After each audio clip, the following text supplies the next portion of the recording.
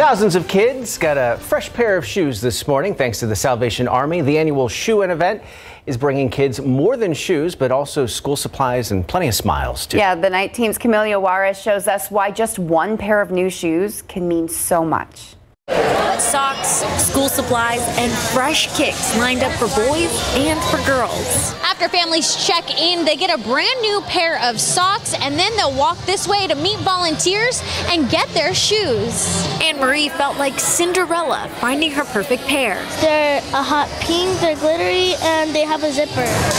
Elementary school counselors and teachers invited families who may not have the luxury of purchasing new shoes. Elvis says he felt special to get his own pair of tennis shoes. Kind of shocking because I usually get hand-me-downs from my family members, so very hardly occasions that I actually get new shoes.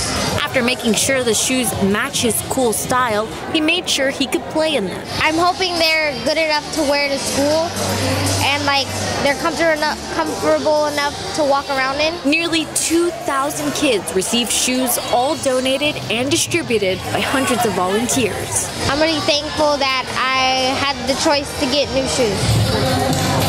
Camelia Juarez, KSAT 12 News.